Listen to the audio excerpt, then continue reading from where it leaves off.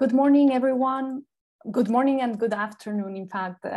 Thank you so much for joining us today for this plenary session on university transformations for the SDGs, moving from the concept to action.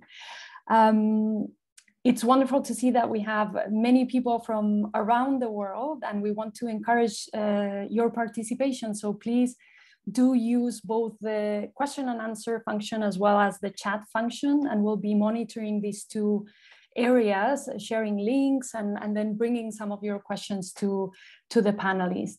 We're going to get started with our colleague Tal Kestin, the manager of SDSN Australia, Pacific and New Zealand. And she's going to walk us through the trajectory of how we've reached to today's session and why we think this is a very important topic, and what are some of the updates from last year's session. So Tal, whenever you're ready.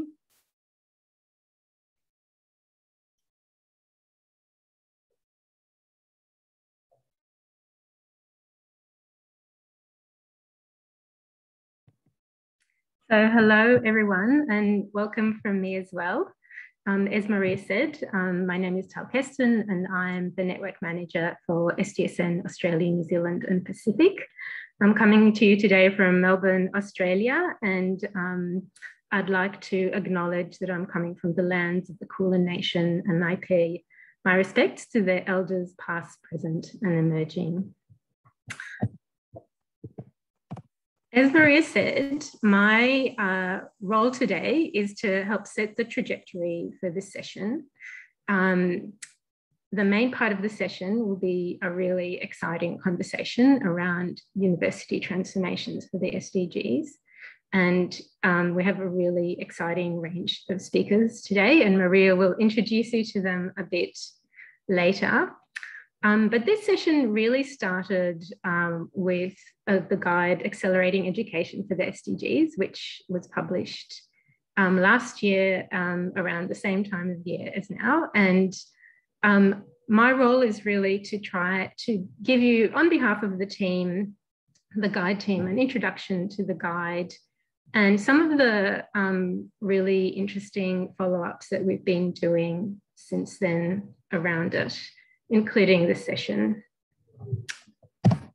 So as I said, the guide Accelerating Education for the SDGs was published a year ago, in fact, at ICSD 2020, with the aim of inspiring and empowering universities and other higher education institutions to provide their learners with the knowledge, skills and mindsets to contribute to solving the world's sustainable development challenges and achieving the Sustainable Development Goals.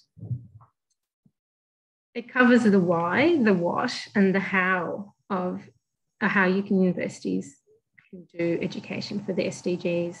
And there's some really, I guess, key messages or outcomes that came out to us from doing this guide.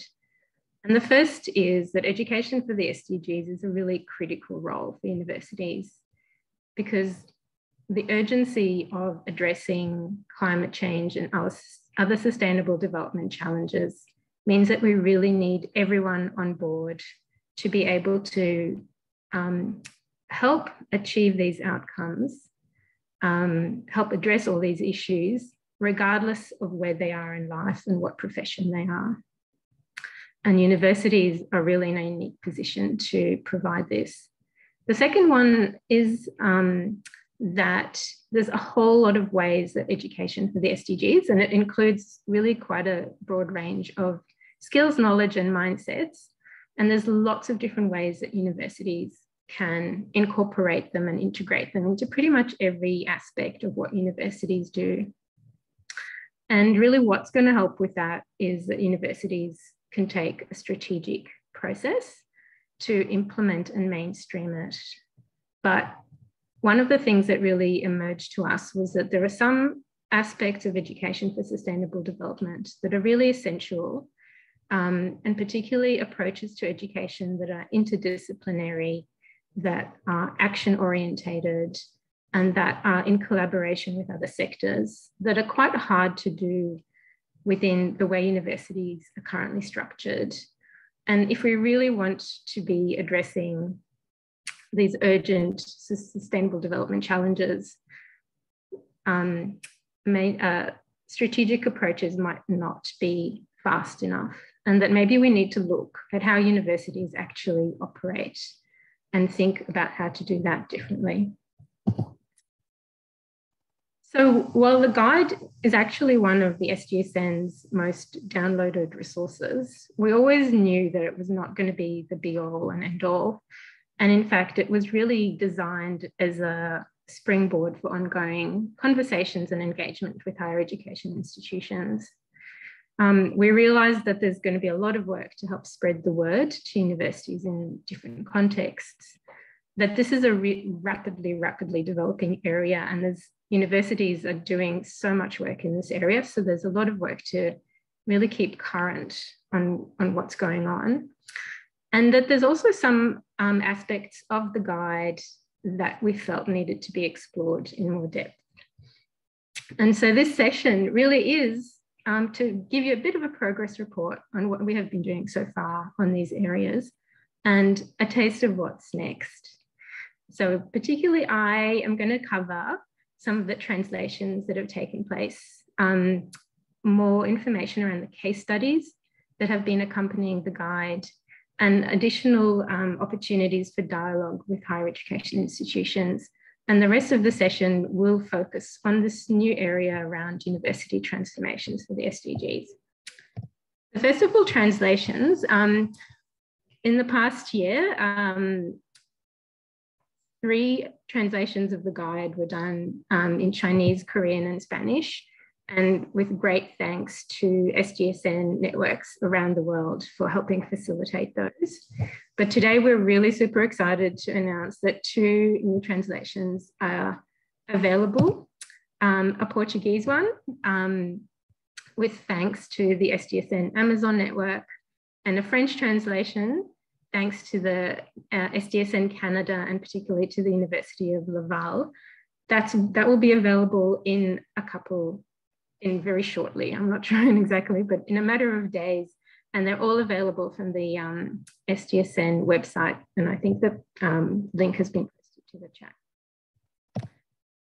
Now, case studies of how universities are implementing education for sustainable development around the world have been a really important part of the original guide. And we had about 50 case studies hosted in a separate website hosted by the Technical University of Madrid, accompanying the guide.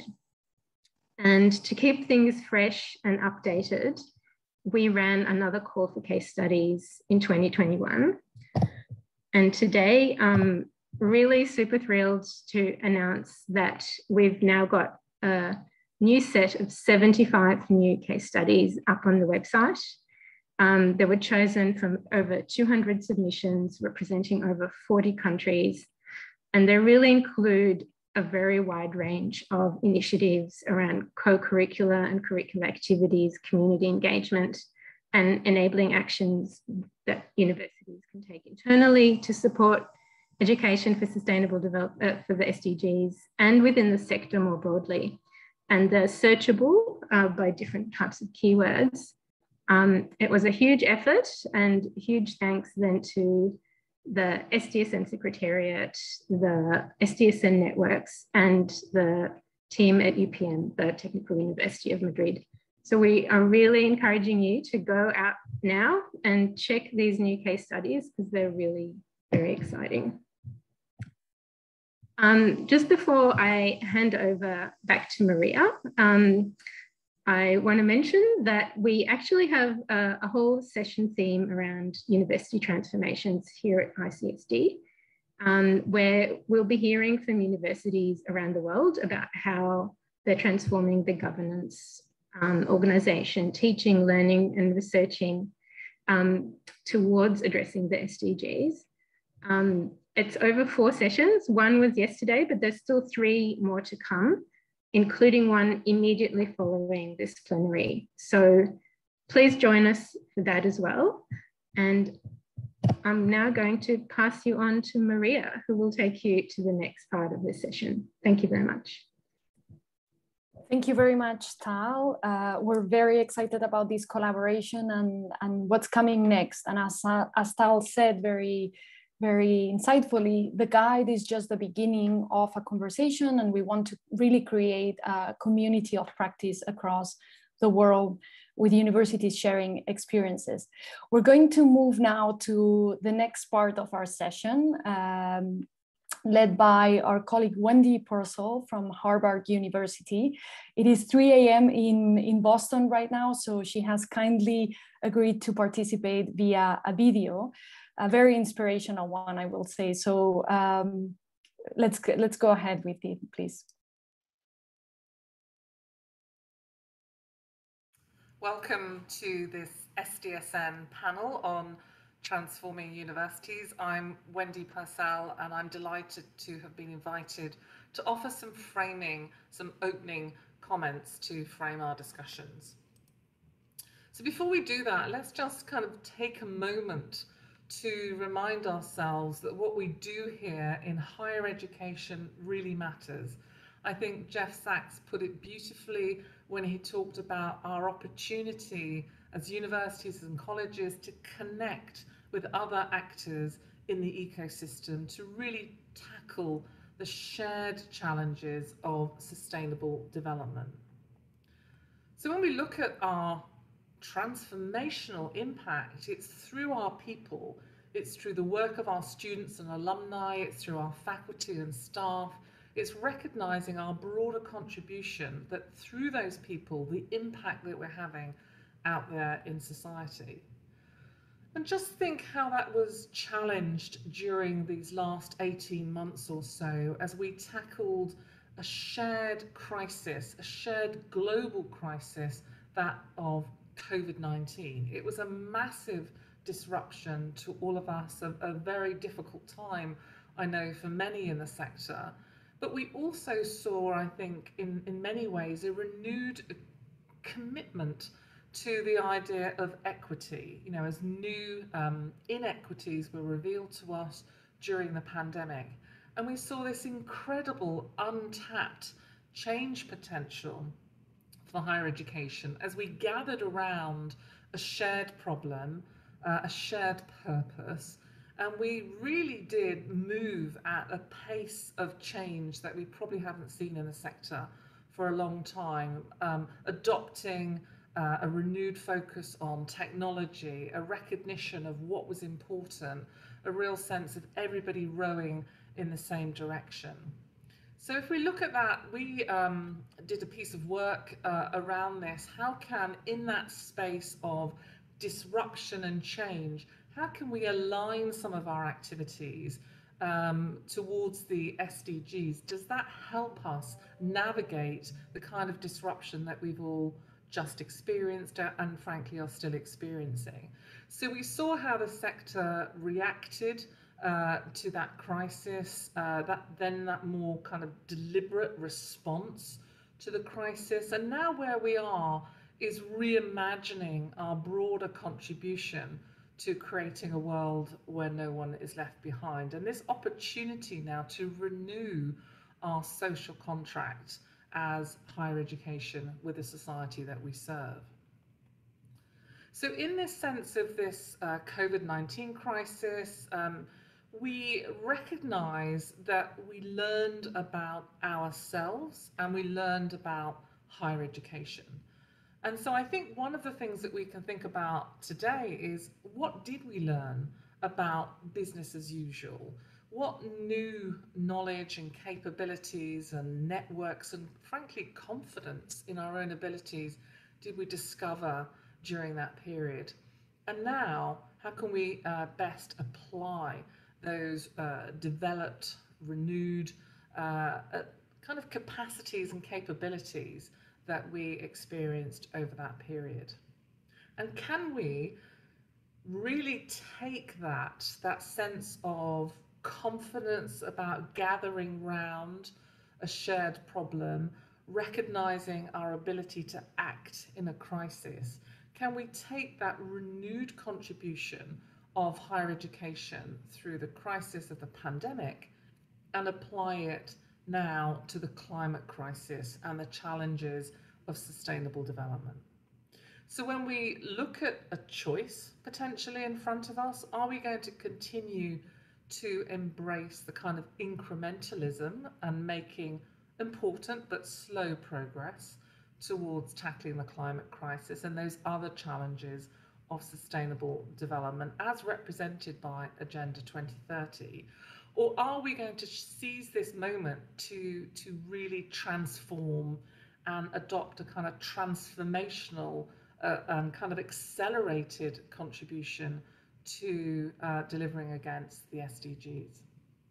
So when we look at the SDGs, we see them very much as this shared purpose, the nearest thing, frankly, we have to a strategy for our world. And can we use the SDGs and kind of, as I've said on a couple of occasions, put on our SDG goggles and look afresh at the mission of higher education? So can we take that sense of shared purpose, renewed confidence in our collective ability to act, and look afresh at our teaching and learning, recognizing the things that we want to continue to do and recognizing some of the things maybe that we need to do going forward in terms of a renewed sense of purpose as we transform our institutions? Can we take the same fresh eyes and fresh look at our research and scholarship and think about the impact that we want to have in terms of delivering against this inclusive, sustainable planet agenda for humanity? Can we think about our role in our communities, our civic engagement, and our reach deep beyond the campus walls into this multi-faceted stakeholder partnerships that we're all involved with? Can we really harness the force for innovation and the relationships that we enjoy with our students while they're with us and as alumni, recognizing their role as partners in this transformation ahead? When I think about our students and that force, that partnership with them, I think it sits really well with the idea of the SDGs as a shared collective purpose. And I think we're seeing students already seeking purpose over a simply following a college major. So I think we all accept that the challenges ahead are just too complex for any one discipline or frankly any one organisation to solve alone. It's demanding of us as universities to continue the path that we've been on, to connect what we do to the society that we serve, this sense of radical collaboration and taking up our fullest contribution as a partner, as somebody who can contribute to these multi-stakeholder partnerships that we need to deliver against the goals. We, through the SDSN, have assembled some incredible advice and wisdom through this education guide, and I think it might be not too early to share with you that we're developing the next one now to take the subject of transforming universities. So your input and advice through this kind of discussion is going to be really important. And I also wanted to remind you of two upcoming books. One, a book that's coming out next year that I'm co-editing around a handbook to think really deeply about sustainability in higher education and positioning it, as we say, as an agenda for transformational change. So please look out for that. And I'm so grateful to all the people who are contributing to that. And to put on your radar an opportunity, an invitation, frankly, to invest with us in a series of 17 books being put together through Emerald that I'm editing, a series editor of, around higher education and the Sustainable Development Goals. And this is an invitation to contribute your cases, your ideas, your thoughts, so please do reach out to me. So let's think about our time together now in this panel. let's reflect on the heritage, the purpose of higher education, and be really clear about what's not changing, our commitment to academic excellence, our commitment to realising talent in our society. But let's also be quite open with each other about what needs to change. What can we let go of? What can we do to amplify the innovation that we saw during the recent COVID crisis? And what does this all mean to transforming our universities? So something that I would be very interested in learning from our esteemed panel in this discussion is, how might we best harness these new capacities and capabilities to fuel an SDG-led transformation of our universities? So have a wonderful discussion. Thank you so much for your kind invitation, and I look forward to learning from all of you. Thank you. Wonderful. So I think this is a perfect keynote to set us for our panel. I'm going to ask our panelists to turn on their cameras, and I'm going to briefly just go through the list and mention from where they're joining us. So Liz Price is joining us from Manchester Metropolitan University. Tawana Coupe is joining us from Pretoria University. John Thwaites is joining us from the Monash Sustainable Development Institute, and Carlos Mataix from the Technology for Human Development Institute at UPM. You can see their full bios in our ICSD website. I encourage you to visit that. And I'm going to open up the panel directly. I think Wendy launched a very good question to get us started with. How can we harness those capacities and capabilities that academia developed to adapt and to confront the crisis of COVID? In support of the SDGs and the challenge of climate change.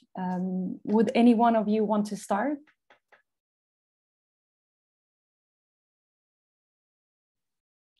Maria, if you want, I can have first reaction. In my opinion, when this call to radical collaboration is a fundamental issue now. Of course, transformation is not going to happen if we don't take seriously what radical collaboration means. And we have to admit that at the universities we are used to practicing what we could name transactional collaboration or linear collaboration. And the change from this way of conceiving collaboration, transactional, to radical collaboration is, I would say, a systemic change. And in my experience at my university in Madrid, in Spain, this change towards radical collaboration or transformative collaboration means at least three major changes. Of course, we need changes at the normative or institutional level.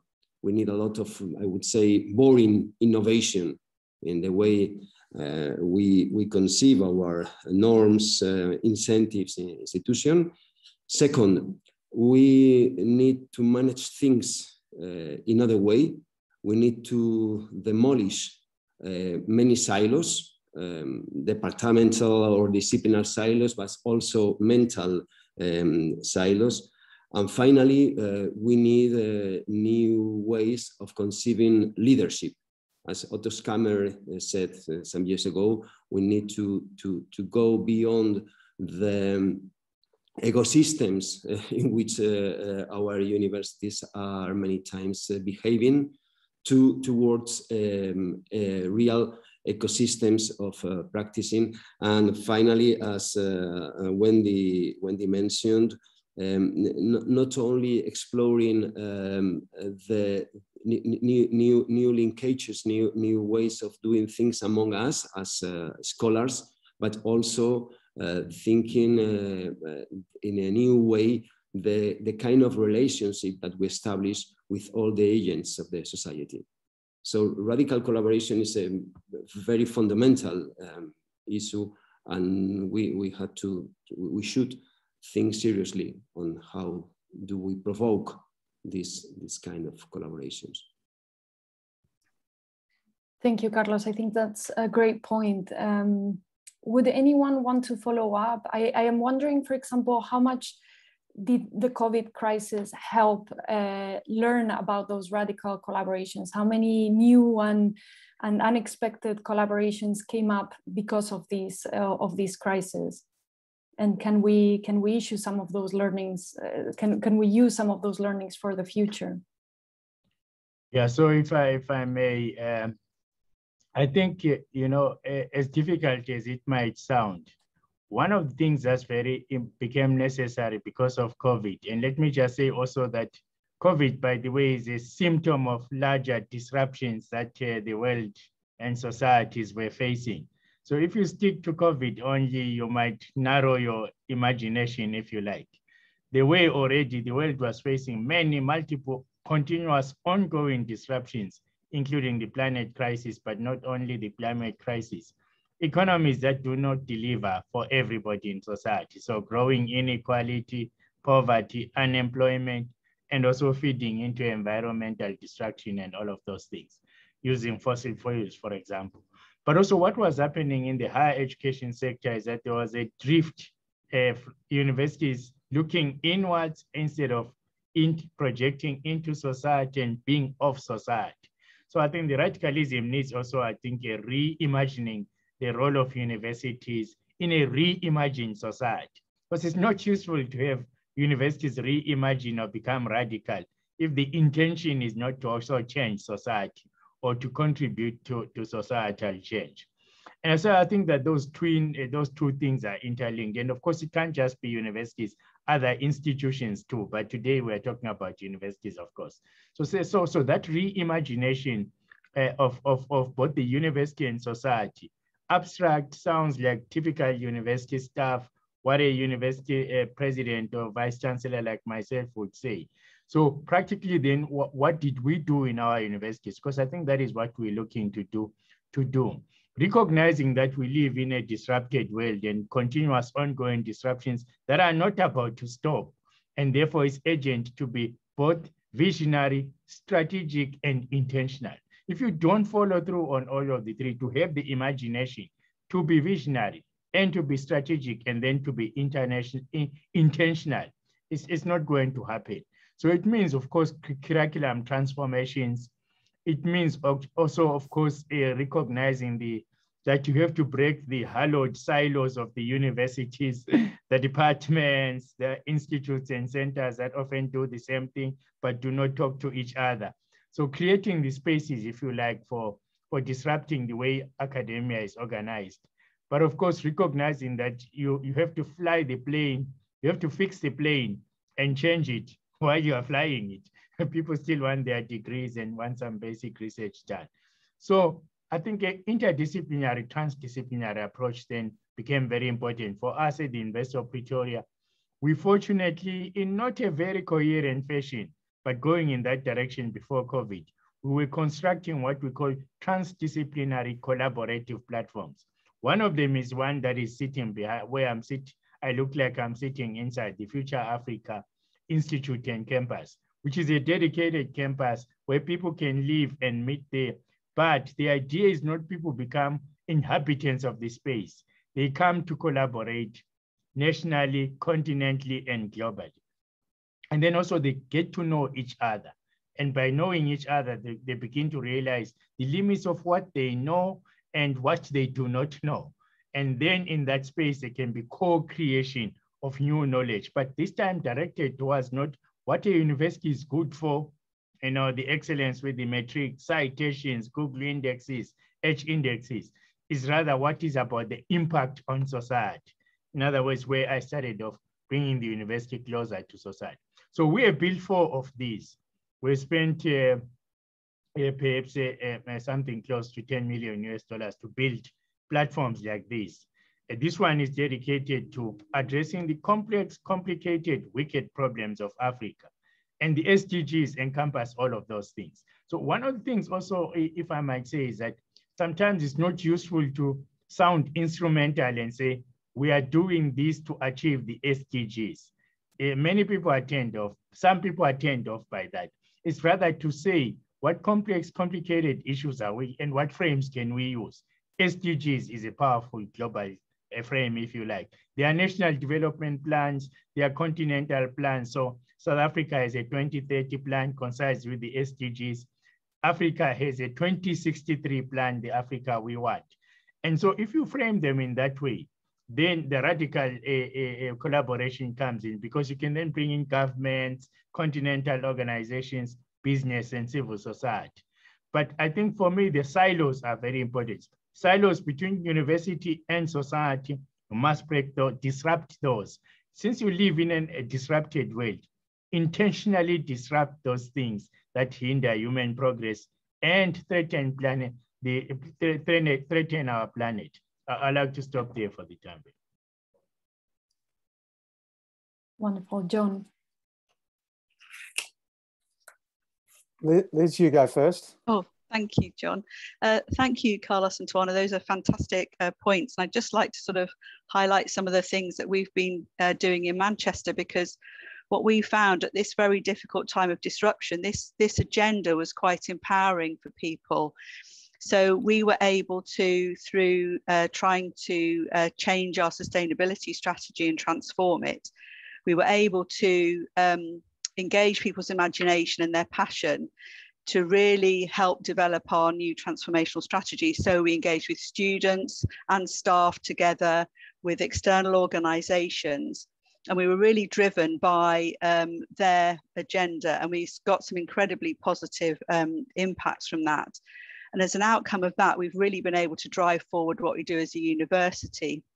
And one of the methods we use to do that is we have a carbon literacy training course where we train our students to be trainers, and our own students trained the senior leadership of the university, and that was transformational as well. So we were able to get a sort of bottom-up, top-down approach to this transformation, working internally in the university and externally. And we offered some cross-disciplinary projects that all our students could get involved in, linked to external organisations during the COVID pandemic. And all this was delivered online. And the passion and the engagement from our students was absolutely outstanding. And we're kind of using that as a platform now. We have a programme called RISE, which is interdisciplinary across our university. All students can engage in it. Working with external organisations to accelerate the SDGs. And that's really proved a very positive platform, and it's empowered staff and students to drive this forward and break down some of those silos. And we're not there yet, but everybody was so impassioned by the success of this sort of emerging activity that it's now got huge support for embedding ESD and education for the Sustainable Development Goals across the university. And it's something that the whole university is embracing with a real passion. So using students and this new form of leadership that Carlos and Tawana were talking about is incredibly powerful, because everybody just feels part of a community with our students, our staff, and our external stakeholders to drive this agenda forward. And we found that that's been a really successful model for us. You know, we're not there yet, but we're certainly on our way, and that's worked incredibly successfully for us. So I'd agree with Carlos and Tawana and Liz that we have to break down the silos. But I do think we have to reflect why the silos are there. And how are we going to break them down longer term, not just when there's the COVID crisis?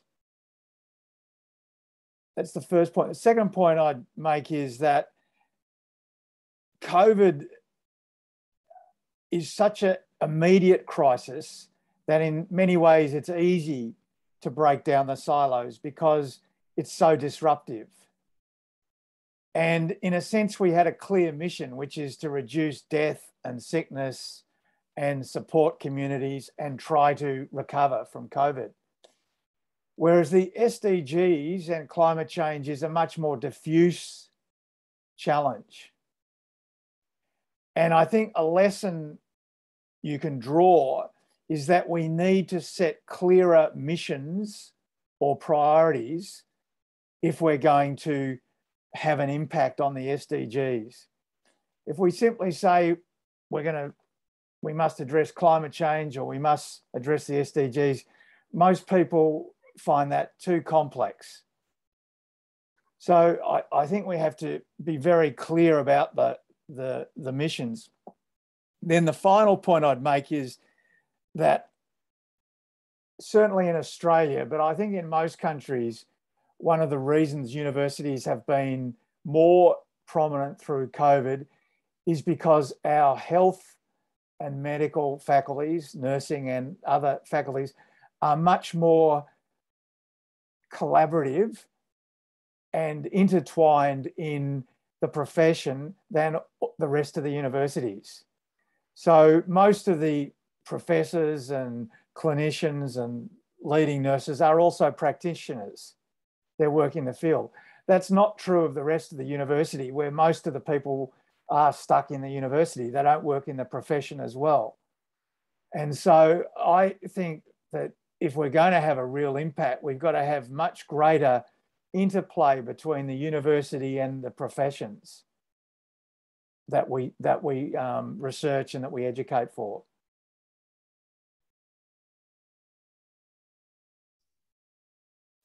That's also a great point, John. And there are a couple of questions already from the audience, but I think maybe before jumping into them, I would want to pick up this question of leadership, because I think several of you have made a point about this.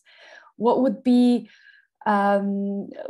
mean to move from these ecosystems to this ecosystem, and what is the right balance between these disruptions that are happening bottom up versus having a leadership that is buying into this transformation, like we have in the case of the Pretoria University, and how much do we need of both of these happening at the same time, like Liz was saying in her example.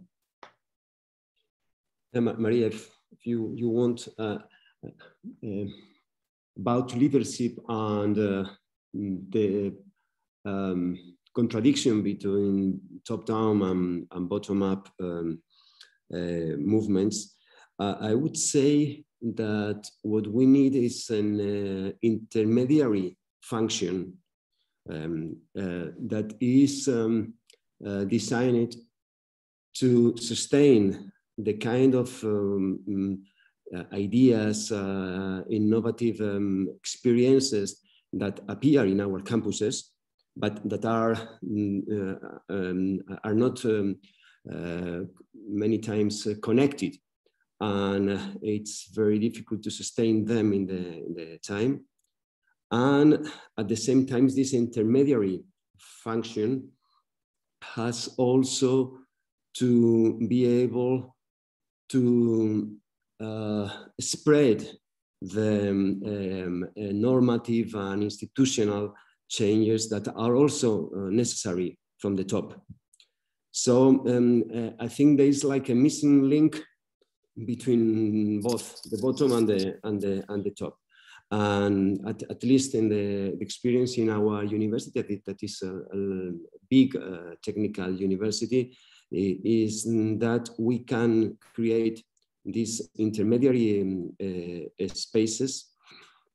And this is for me a precondition for starting a real change process in terms of management, and also in terms of how we conceive leadership at the university, at an institution like a university. So no, it's not top down, it's not bottom up. The question or you have not to choose. Both are important, but what you need is an intermediary function that is crucial for sustaining the movement towards the change we are looking for. So I think to continue on what I agree with Carlos, and for me it's real because I am the university leader. I'm the vice chancellor and president. So I struggle with that, or I have to negotiate that on a daily basis. You also have to think of the traditional institutional cultures of universities, where even with top down, a university is still a very diffuse institution.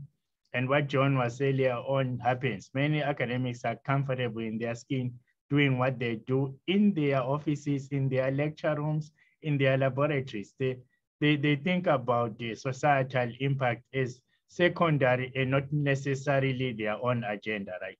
So university has always been strange in that fashion, that there is the top leadership which might decree or say it wants to do this, but actually what happens on the ground is something different. And so even when you try and introduce a new leadership style, people might actually not believe it. They'll say, but well, this is a particular guy, how he wants to be seen. I'm going to do what I want to do. So it's not an easy thing, but it's important to actually tackle it. And that is why at the University of Pretoria, what we have done is to say, the one problem of a university is not just the disciplinary silos and others, is that people do not actually know each other and might never meet. I've met people recently who have worked here for 30 years and introduced them to people who have worked here for 30 years. And they're all professors and they're doing things that are overlapping.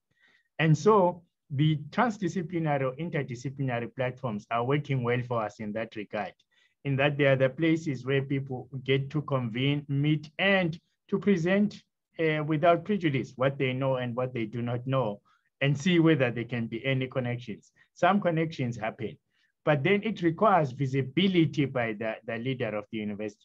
In many universities, people have never seen the leader, never met them, never heard of them, or read about them like any member of the public. So I have a very different style, if you like, where I am very present across the university and personally convene some of these platforms. Because also, if you can succeed in convening and be communicative of substance and understanding the diversity of your institution, and begin to put in building blocks for inclusivity while understanding diversity. And I'm not talking about demographic diversity. I'm talking about the diversity of ideas and inclusivity of approaches, and also co-creating new approaches, but co-creating them also with the business, government, and civil society. Because many academics have their own connections, by the way, not everybody is the same. So leveraging what people know and recognizing it begins, if you like, to create a much more, what Carlos was trying to say is neither vertical nor horizontal. It's something being co-created and the transformations occur in that space. But also introducing societal actors or stakeholders actually creates a new dynamic. It's no longer university people competing against each other for the highest citations and H indexes. It's actually how can you be being confronted with people in society looking for solutions.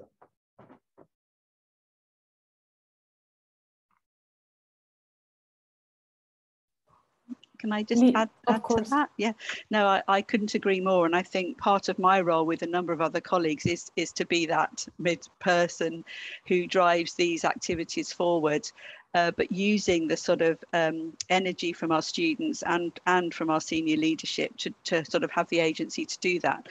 But you're quite right. Most academics are incredibly busy people, and whatever we do has to have meaning for them, and it has to be driven by them, and it has to work for them.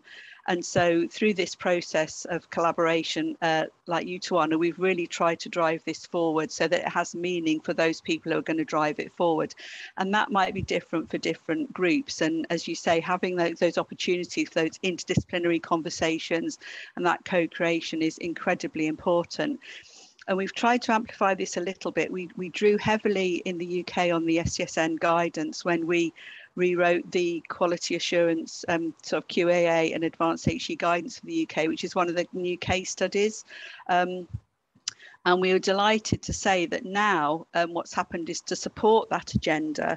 It's now a requirement for all UK higher education institutions to consider ESD or ESDGs when they look at their discipline benchmark statements. to try and break down some of these disciplinary silos and make it something that is something that it's just the norm to do these kind of things. So I couldn't agree more. And I think following on from John's point, I couldn't agree more with that either, in that the challenge now is to make that happen across the university. And it's not just enthusiasts, it's despite the overwhelming enthusiasm from everyone that I've talked to in the institution, it's about maintaining those activities and making sure, as John says, that it's not just something that is a sort of response to the COVID sort of situation, but that we can drive it forward and really implement it as a whole institution approach. And that, you're right, John, that is the challenge going forward. And I think all the elements that we've talked about today are really important. And the other thing I think is that people feel empowered, they feel respected, they feel energized when they do this kind of work. And I think academics and professional services colleagues in universities value feeling valued, they value feeling energized, they value making an input. And I think these are all powerful things in our agenda that we can use to drive this forward.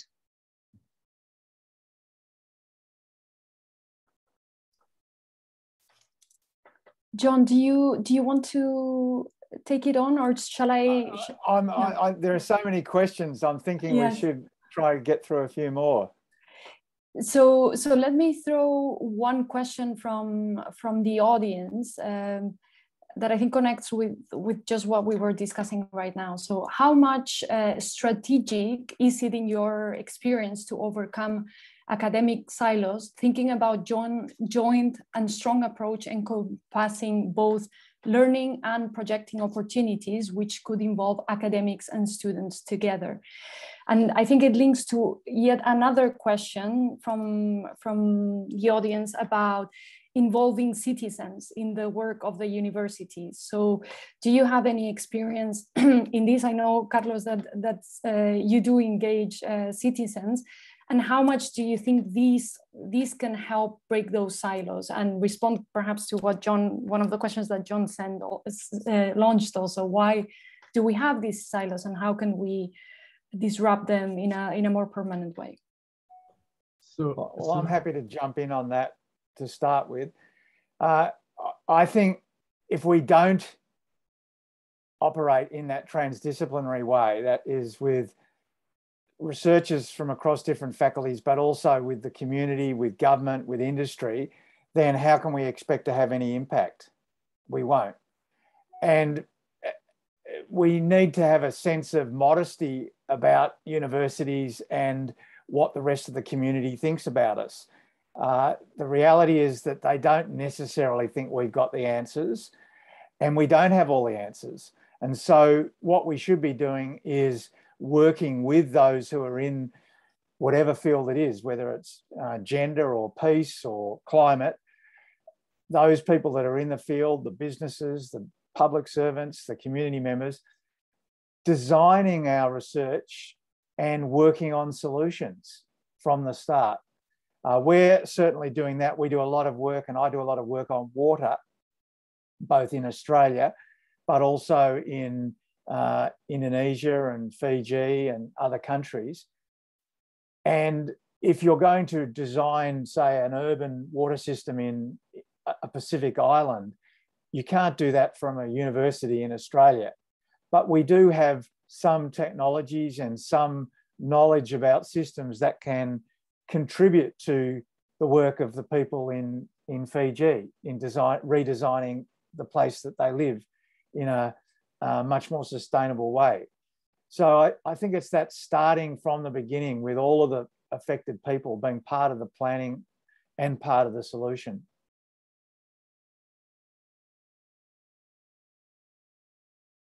Tawana, I think you wanted to jump in too.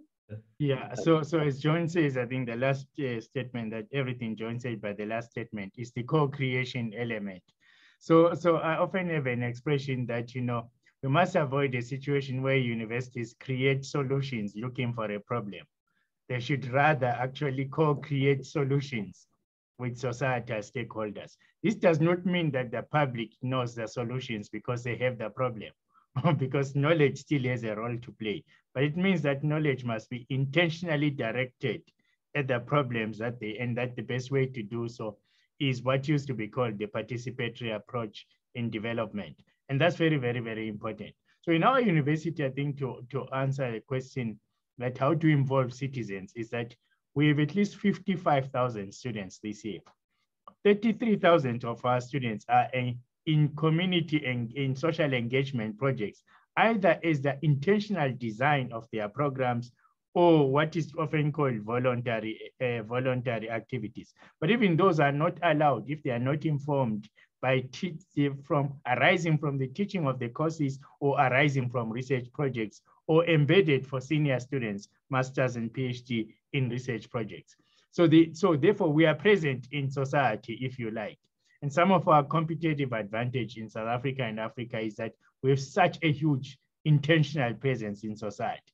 Then we do it the same with industry so that we ensure that all industry professional programs have an industry advisory board and mentors from industry, and some give us internship opportunities. We also have a large incubator for entrepreneurship where the mentors are alumni who are actually successful entrepreneurs themselves. And so that way, in a sense, everywhere you go, our universities is known. We also host and co-run some government programs together with the government where they lack capacities, or it's better if they housed a particular unit of the government or at the university or with the university. And that way, actually, our knowledge directly impacts society and the programs of national government.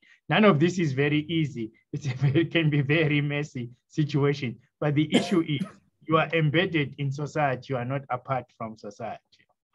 Yeah. Let me, Maria, go back to the question of society or citizens.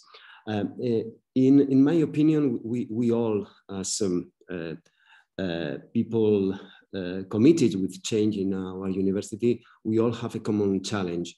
We need demonstration that transformation, with all the implication that the world has, transformation happens, and that university can be key, provoking real and at a scale transformations. And in this sense, many times we only can show a portfolio of small activities, projects, very interesting, but that we have to admit that are not transformative. So I think we have to have the ambition of demonstrating how working with this co-creation mentality that has been mentioned, we can be part of real transformations in our cities, in our environments, because only demonstrating that we are transformative, we can transform our institutions. I think it's part of the same thing. We cannot wait for our institutional transformation for them to be part of transformation. We have to at the same time to be transformative, to demonstrate that we can change at the scale systems in our society, to have the legitimacy to go back to our universities and to show that this is the way.